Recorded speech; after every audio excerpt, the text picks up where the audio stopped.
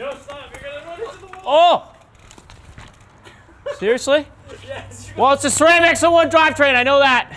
Have you ever wondered the difference between all of the different SRAM Eagle drivetrain variants, SX, NX, GX, X01, XX1, and the electronic access stuff? Well, we spent an embarrassingly long amount of time dissecting every single difference between all of these things, weights, price points, features, everything, and in this video we're going to explain all of it.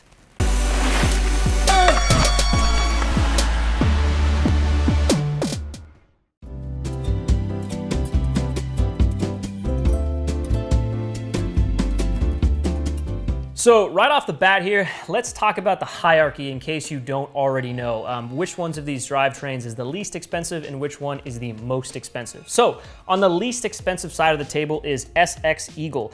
And this barely squeaked into the video, and here's why. It's not technically like an aftermarket drivetrain. They do sell some parts of it aftermarket, but it's mostly what's considered OE, original equipment, meaning it comes on complete built bikes that you were to, buy in a store or buy online. They don't sell all the individual pieces aftermarket as of now, and kind of makes sense why they do that. But so SX is kind of squeaking in here, but they don't really actually sell a 5-piece Gruppo, so we don't have a price for the 5-piece Gruppo for SX. To move up the ladder, NX. So when we're talking 5-piece Gruppo, that gets you a crank with a chain ring, a rear derailleur, shifter, cassette, and chain. NX comes in at $380. GX with alloy cranks, $545. GX with carbon cranks, $685.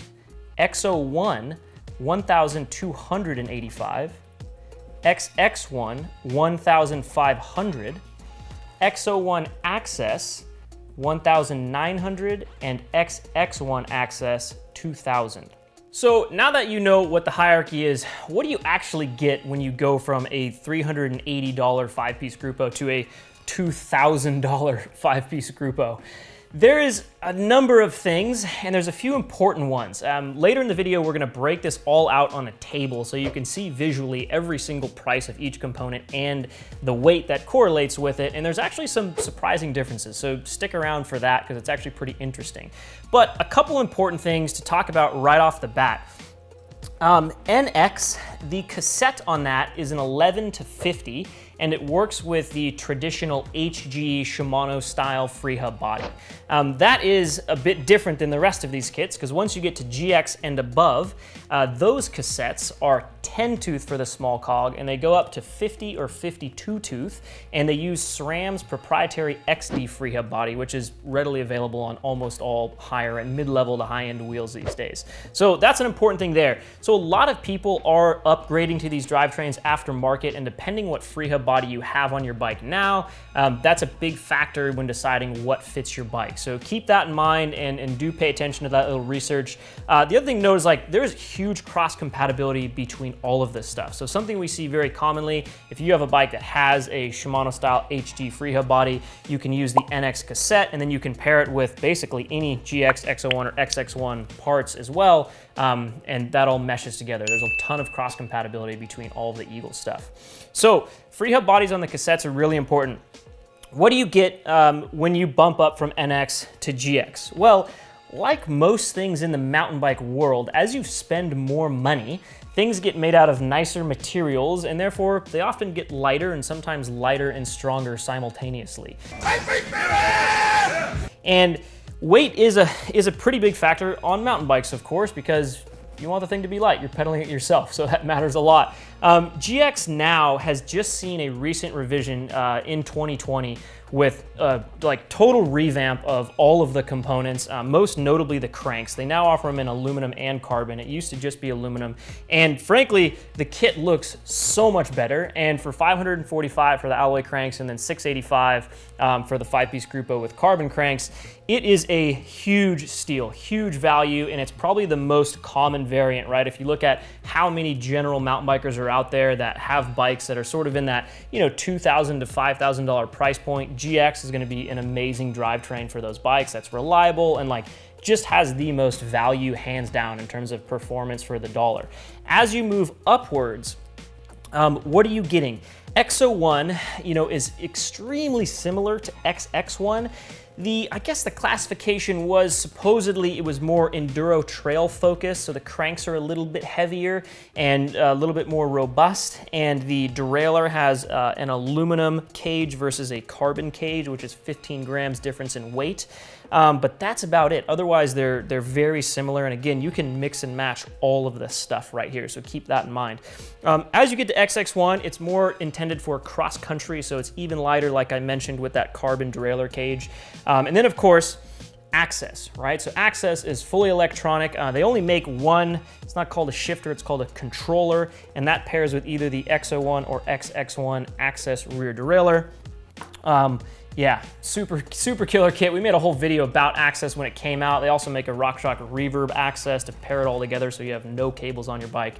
Super impressive stuff. But when it comes to how do these things differ in terms of feel, right? So you see price, you see weight. How does that actually translate to when you're riding it? Because frankly, there's really not like any major features I can give you guys. All of these derailleurs feature SRAM's clutch to kind of keep the chain quiet and stable. You know, I talked about the free hub bodies and the cassette range, so that's a little bit of a feature when you're going from SX, NX, and then GX up. I've just been handed an urgent and horrifying news story. And I need all of you to stop what you're doing and listen. Oh, real quick, I actually did forget about a few tiny but somewhat important features that you might want to know. The SX cranks are 3-piece, meaning that they don't have an attached dub spindle. That's a much cheaper and more old school design that's much heavier and inferior in terms of stiffness and durability and everything like that. NX and above does have 2-piece dub cranks, which is a pretty big difference. SX also does not have a matchmaker compatible shifter, so you can't run a clamp that'll perfectly mate this to your SRAM brake lever. SX doesn't have the little rolly wheel, so your cable has to stick out and wrap around. It's just not as good of cable routing, things like that. The X01 and XX1 shifters actually have the paddle. You can adjust the angle that it sits. So if you wanted it a little further up or a little further down, you can do that. And it also allows you to remove that and put on a cool little upgrade like a P&W Shifty, which you can see here. What does it actually translate to otherwise? Are there any major features? Well, I would say it's not really a quote-unquote feature, but it's feel, right? I mean, when things are made out of higher quality materials and the machining tolerances are tighter, the feel of these things, the feel in that shifter, the feel of when that chain actually moves over, the crispiness, the sound, all of that, it just feels much more high quality as you go this direction. And that's not to say that, you know, SX and NX don't shift well. All of these shift amazing. I think drivetrains for probably close to a decade now have shifted flawlessly. And, you know, as long as you're not improperly shifting under load, but even then these things still shift really well. So shifting, as long as it's adjusted perfectly, is gonna be great.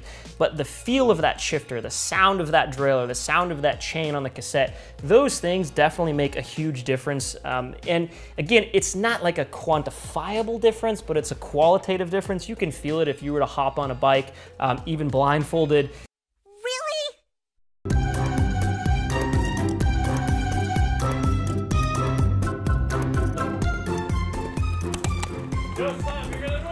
Oh! Seriously? Yes. Well, it's a SRAM X01 drivetrain, I know that.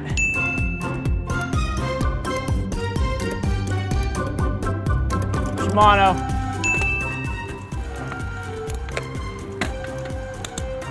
Okay, stop. Where am I?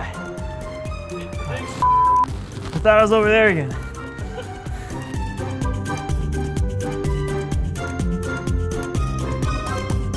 This is an e-bike. God damn it. Oh, it's not even turned on. SRAM NX. It's NX. It's SRAM NX. I can tell. I can feel it. Oh, almost hit this wall.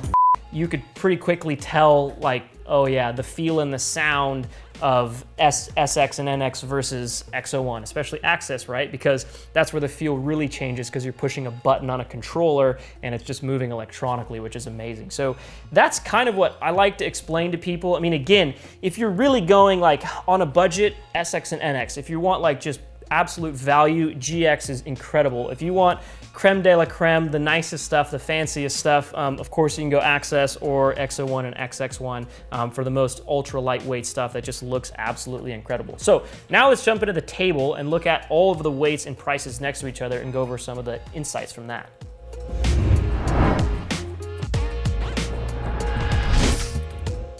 All right, keep in mind that all of these weights are from our own scale and not the quote-unquote claimed weight, which can sometimes be misleading. In the video description below the blog article that accompanies this video, we have photos of how we weighed all these individual components. So if you're really curious on the weights and how we weighed things, check that out. So there is an asterisk on the SX cranks because, like I mentioned earlier, those are 3-piece cranks, which totally throws off how you weigh them versus all the other cranks here, which are 2-piece cranks, which have the spindle attached to the crank arm. So kind of a different thing for how you weigh those things. SX cranks are vastly heavier once you factor in the bottom bracket, which has a totally different type of spindle. So, some really notable things when you look at this table. The GX carbon cranks are only $140 more, and they're 94 grams lighter. But remember, it's not just weight here. Carbon cranks have a much nicer and stiffer feel to them. There are big changes in price from GX to X01. $740 more for the X01 5-piece kit versus the GX kit with alloy cranks. The X01 group is 294 grams lighter. So that is where you're seeing the really big gap here in terms of price and weight. How big that gap is and if it's worth it, it's frankly up to you. The X01 cranks are 39 grams heavier than XX1.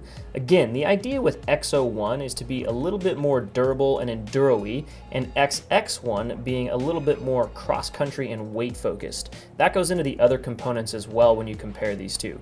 The X01 shifter is 5 grams heavier because the XX1 has a carbon lever blade. The X01 derailleur is 16 grams heavier because of the carbon outer cage that's only on the XX1 derailleur.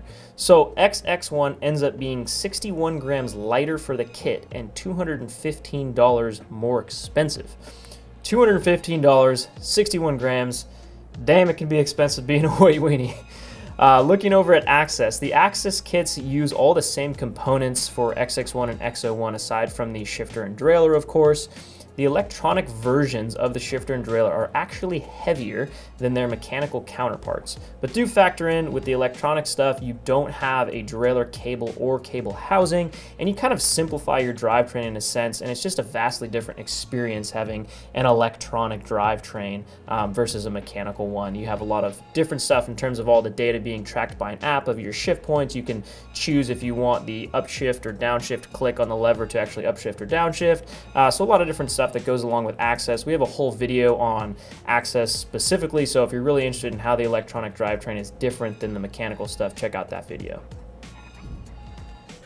Well, I genuinely hope that this video helped you out. Obviously, mountain bike components of all kinds can be super confusing, and if you're looking to upgrade your drivetrain or even just understand what's on your current bike, yeah, it can be complex, and the mountain bike world is full of tons of stuff. So I hope this video helped you guys out and made you understand what's going on. If you have any questions regarding all this stuff, feel free to always contact us. We're bike shop nerds and talk about this stuff all day and eat, sleep, and breathe bicycles.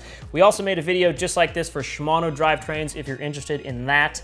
And yeah, to sum it up, SRAM Eagle's amazing. I mean, we made this video before, and this is a revised version of it since GX has a huge revision. AXS has come out, and so has SX. And this is like, you know, SRAM and Shimano really lead the game in the mountain bike world. My personal preference is SRAM. I love the company. I love their components. I love everything they do. So super, super stoked on what's going on here with the Eagle stuff. And yeah, that's about it. If you've watched it this long, thank you so much. You're really into this shit, and hit that subscribe button. See you guys in the next one.